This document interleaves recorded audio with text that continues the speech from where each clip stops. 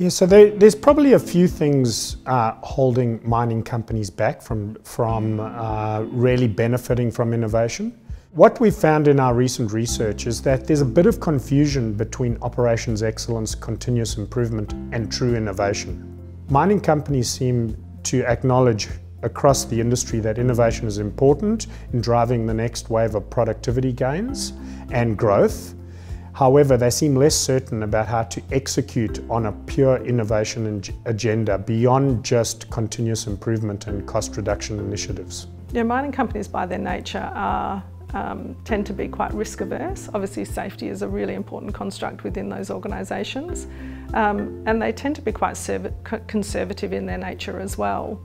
And so therefore making sure that you get the right systems and processes and the right supporting technology in place is obviously really important, and that in itself will help organisations to manage the risk associated with innovation.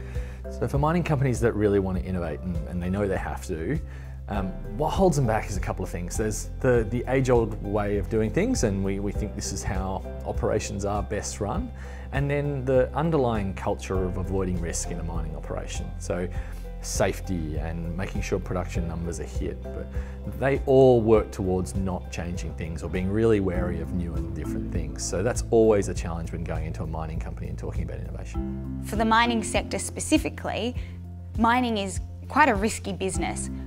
Ore body uncertainty, hazards both to people and the environment.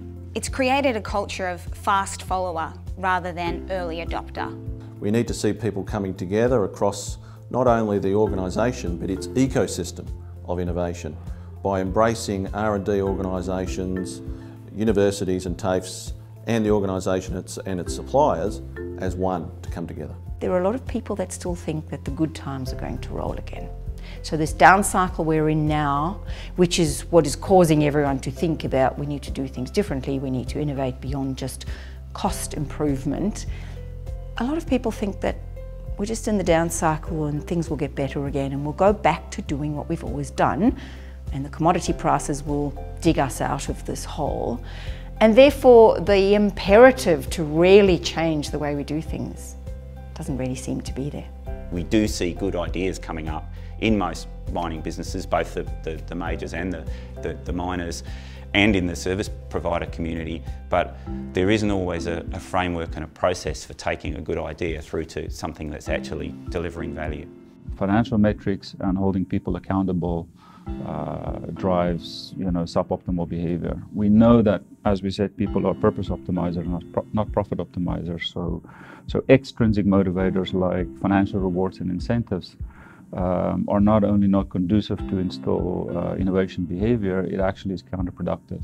And what we need to focus on is the intrinsic motivators, which relates to allowing people to believe in something bigger than themselves and make a contribution to that, allows them to have some autonomy in how they do things, and allow them to learn through the experience of creativity, all to the focus of helping the company face the challenges of the future.